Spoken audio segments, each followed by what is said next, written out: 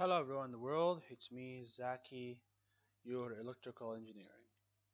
So we've learned in the previous lessons how to use whom and how to write text and change the values of it and how to change the current, all of it. You can check it on my channel and on Skillshare.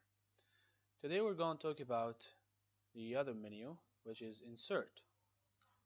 Okay, so we'll remove this and also this. Click here, click delete.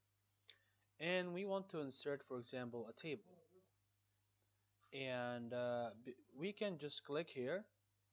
That will get us to, if you want to, a table 1 by 1 or 2 by 1 or 3 by 1. That means 5 by 1 and so on. Okay, so all these, the first one refers to the column, second refer to the column, free column, and all these are one row. So 2 column per row. Here is 2, it's okay, 2 rows. Here 2 by 2 means 2 rows and 2 column, and so on, so on.